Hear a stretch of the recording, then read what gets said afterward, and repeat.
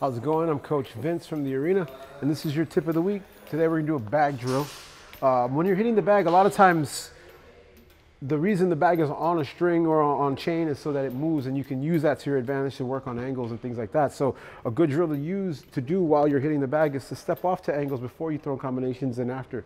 So if I throw a right hand, I could use this to step to the angle and I can finish with another combination. I don't want to stand in front of the bag without moving my feet. It kills my range. I don't really work on movement, and it takes away from me understanding how to get to better angles.